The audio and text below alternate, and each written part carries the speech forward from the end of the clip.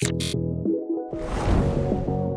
folks, I'm back to give another try of the preview version of Parallels on the M1 chip. I've got the MacBook Air M1 right over here with 16 gigs of RAM and a MacBook Pro 2019 16-inch with 64 gigs of RAM. Now, RAM does take part in virtual machines because the more virtual machines you run at the same time, the more RAM they need allocated. But right now, we're not even at that point yet. This is a preview. I just want to mention that again. In my last video, I tested Parallels with the Windows build 20231, and that was not successful. The build was completely unstable. I did update Parallels just recently and was able to successfully start up Windows. I'm gonna give this another try right now to see what's gonna happen. My goal here is to run some developer tools on Windows like Visual Studio and to do some comparisons with the speed of the M1 chip versus the Intel Core i9. Now, some of you in the comments mentioned that there are some Dev Insiders builds. We can try doing that as well. If you're part of the Windows on ARM Insider program, you can download Windows Client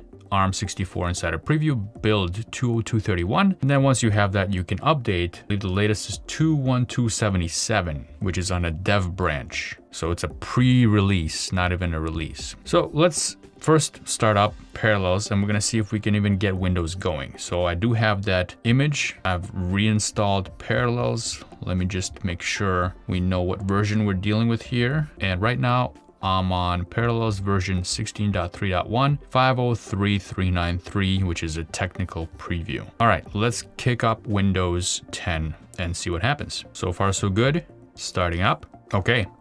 Look at that, it started. I even updated the Edge browser here. All right, so I'm not gonna change the memory configuration or the processor location just yet, but for now, I just wanna see if we can get any tooling installed. So I'm gonna go to Edge, starts up. Let's go to Visual Studio Community. Let's go to Downloads, and there it is. Let's grab that. Now, I might be barking up the wrong tree here in trying this because, as a lot of you have mentioned in the comments, the Windows ARM build might not support the architecture of the software that I'm trying to run right now. So I'm gonna do it anyway because I know that this ran for me at least once in the past. What happened to cause it to break, I don't know, but it looks like it's actually installing right now. So this looks good. I'm hopeful. Let's launch Visual Studio. Okay, I'm gonna do the same thing on my MacBook Pro while this is still working. So I'm gonna need to update that as well. While that's happening, let's create a new project here. I'm gonna kick up a new Blazor application. Actually, let's go back. I already have a Blazor app here, don't I? Just a brand new Blazor app that I've created in the past using the same image. And I have Blazor app 1 and Blazor app 2 in this solution. I believe one of them is a WASM project and the other one is a server project. By the way, Blazor, really cool technology. I have a couple of courses out on Blazor on Coursera if you have a subscription and you're interested to check it out and learn the technology. It's gonna start up the server and hopefully we'll run the application. So we've got our Hello World app running in Blazor now. Seems to be working just fine. Pretty happy about that. Now I did wanna compare some of the speeds. So I'm gonna compare the build speed of a new project with that of my Core i9 processor. Looks like Parallels updated fine over here on the MacBook Pro. What I do want to check is to make sure that our settings are the same, and that's the CPU and memory, and it looks like they are. Let me just double check here on the MacBook Air, CPU and memory. I have 2 processors and 4 gigabytes of RAM allocated to each one of these machines. So I'm gonna start up Windows 10 here on my MacBook Pro as well. While that's happening, I'm going to create a new project here. So let's close this one, close solution, create a new project. You know what, let's do another Blazor app. Blazor app, it's called Blazor app 3. Create, let's make it a WebAssembly app and create. Now I'm hearing, and you might be hearing this too through the microphone, a lot of noise coming from a MacBook Pro. As usual. Ooh, that's very hot.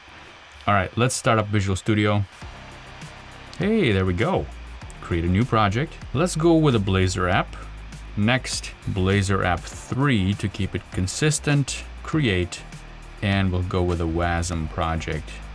And let's create that. Okay, think we're about at the same place now with these two solutions. They should be identical, using Visual Studio Community Edition and Blazor WASM, which runs on .NET Core 3.1.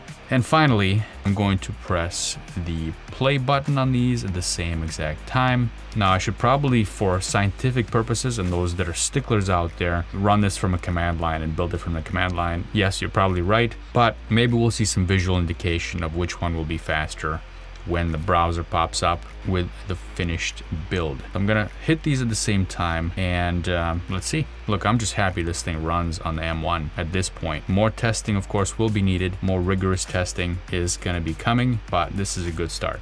The build has started on both of these, and it does look like the MacBook Pro is a little bit ahead here. It's already loading the browser and it's loaded the application. We're still waiting for the build to finish on the M1. Still waiting. In the meantime, the app is already loaded and it's running here.